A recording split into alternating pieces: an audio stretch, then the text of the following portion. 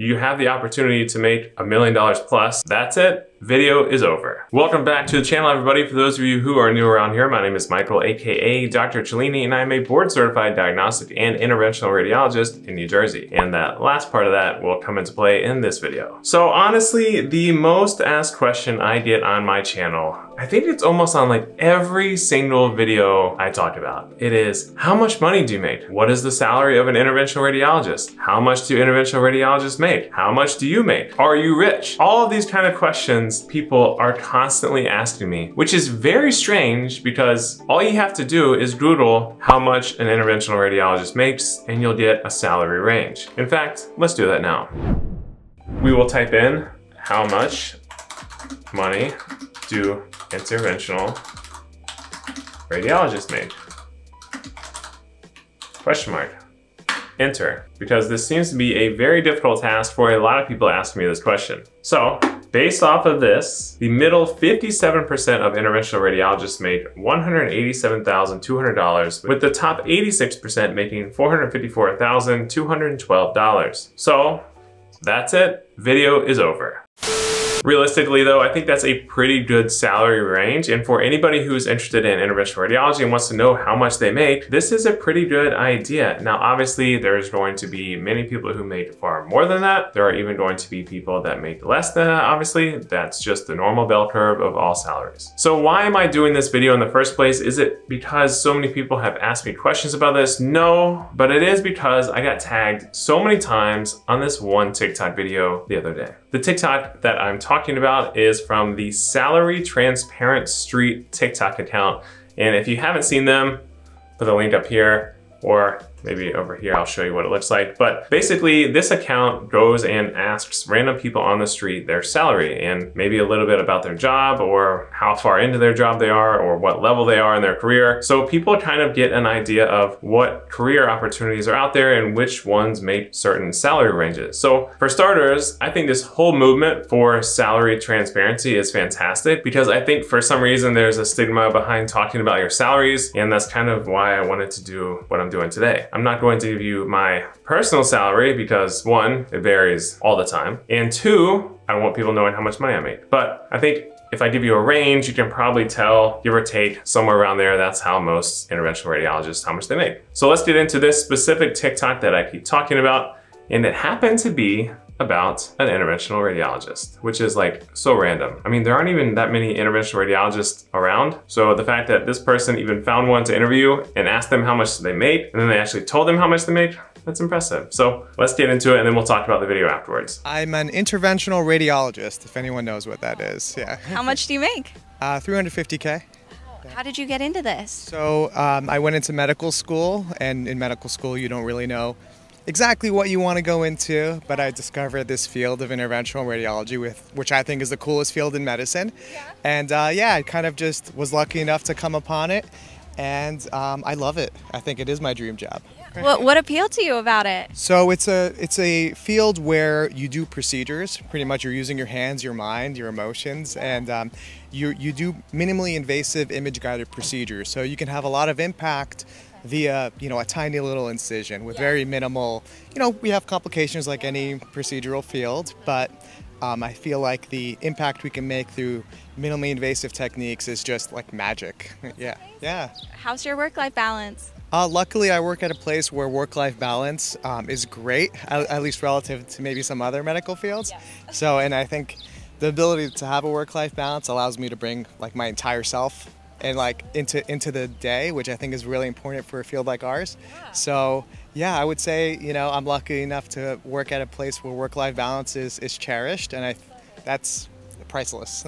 Okay, so that was fantastic one. I kept getting tagged in this and I was like, why do people keep tagging me in this salary thing? But that makes perfect sense now. So we have an interventional radiologist, a well-spoken interventional radiologist, might I add. I don't know who this guy is, but this is taking place in Boston, Massachusetts. And then someone in the comments said that this person works at Penn or in Pennsylvania, I don't know. But I do want to get to these comments because they are kind of funny, and it's pretty obvious how little people know about this field. We kept getting a lot of comments about that salary number, $350,000, which is a very large salary for anybody. One person says, $350,000? Wow, that's low for interventional radiologists. And that's not necessarily true because there are a lot of factors that go into these salaries. And I've kind of done a whole video on academics versus private practice, and I'm making a very general statement here that private practice usually makes more than academic interventional radiologists. And that's pretty much true across the board for every specialty. But we'll get into that in a little bit. One person says he talks about his job the way I talk about McDonald's. I don't understand that, but whatever. He seems like such a cool guy. I totally agree with that. He's an interventional radiologist, so he's already cool to begin with.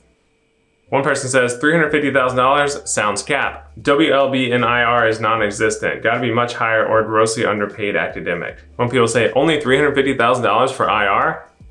Question mark. $350,000 is low for IR, in my opinion. I'd be passionate about my field too if I made $350,000. So basically, the whole point of reading off some of those comments was to show you that a lot of people were commenting that $350,000 is low for the field of interventional radiology, which I guess in some ways it can be, but again, I want to reiterate that there are so many factors that go into that salary. And for one, he is an excellent ambassador to our field because he clearly has a lot of passion towards our field and likes to promote it, and I'm glad that we're getting some good publicity here because not a lot of people know about our field, and that's part of the reason why I even started this channel to begin with. Secondly, he mentioned something very important in this video, and that is work-life balance. That is something I preach about a ton on my channel because yes, you can go out and make $1 million, $1.5 million as an interventional radiologist, but you are going to be working for it. You are going to be on call a lot. You're going to be working many overnight shifts. You may work a lot of weekends, and you'll also probably be somewhere in the middle of the United States with not much going on. As a general rule of thumb for most physicians, the further away you get from a large metropolitan city, the more your salary is. That's just like a general rule of thumb. And then a lot of these places in smaller community hospitals need doctors, and they're willing to pay doctors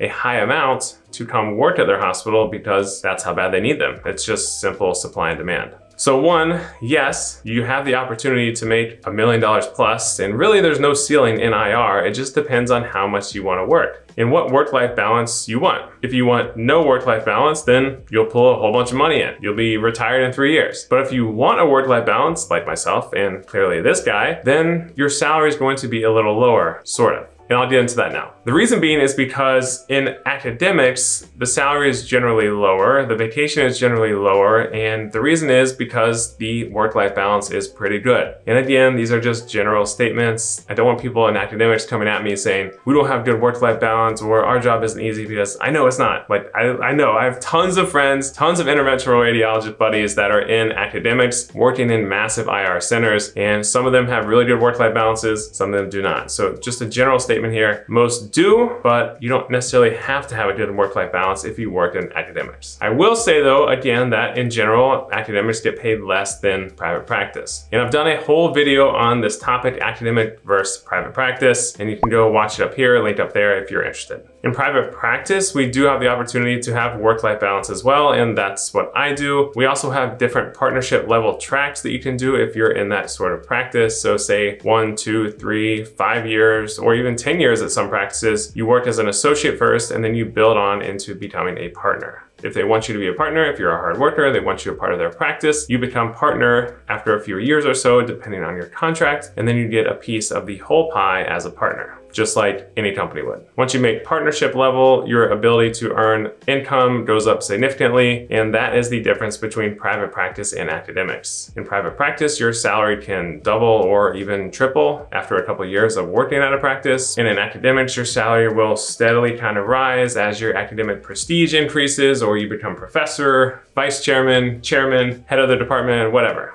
But just because you work in private practice doesn't mean that you have to have a poor work-life balance, unless you are working in one of those private practices where you want to make millions and millions of dollars. Then you're going to be working hard, very hard. We're talking wearing lead, sweating all day long, bouncing in and out of procedures all day, every day, a couple weekends here, a couple weekends there, call overnight all the time, probably not in a good area, in like someone name a random city in the Midwest in the comments below, that's where you'll be working. But Just like this guy in this video, I do want to reiterate that not everybody cares about making $1 million. And the reason is because everybody is in different stages in their lives, in different stages in their careers. If I was fresh out of fellowship like I am and didn't have a YouTube career and wasn't married, maybe I would like to go somewhere in Nevada and work my butt off and make a whole bunch of money for a few years. But I am married. I enjoy spending time with my wife. I enjoy traveling. I enjoy doing YouTube, Instagram, all that kind of stuff. So for me, work-life balance is key. Also, for this particular doctor and some of my colleagues, they have families they want to hang out with. So work-life balance is key for them. They don't care if they had to make half or even 25% as much as someone who was busting their butt in Nevada making 1.2 million a year.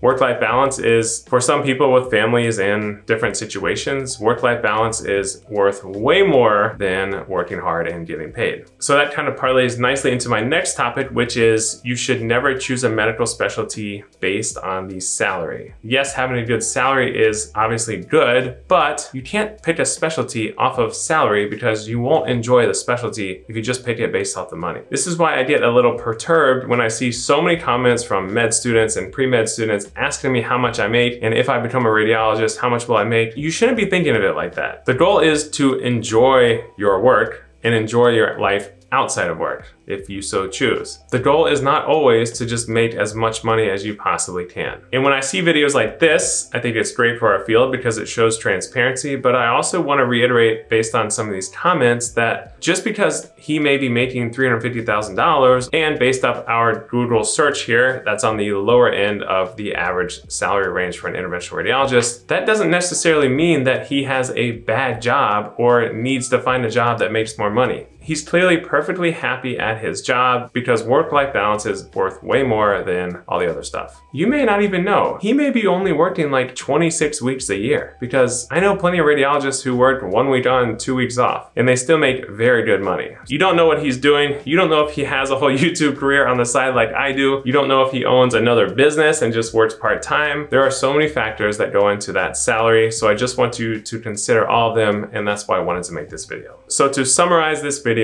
yes, interventional radiologists have the opportunity to make a lot of money, but not all of them have the desire to. Some people, like myself and like this guy, would rather enjoy our job and not burn ourselves out because the money is just not worth it. Hopefully this video helped shed some light on the salaries of an interventional radiologist. If you have any questions, leave them in the comments below. I will try to answer all of them because I feel like there are going to be quite a bit of questions about this. Maybe I answered them, maybe I didn't. And I know I'm still going to be getting questions like this in my comments, but maybe this will cut down on them just a little bit. As always, make sure you follow me on Instagram and TikTok. And as always, I'll see you all on the next video.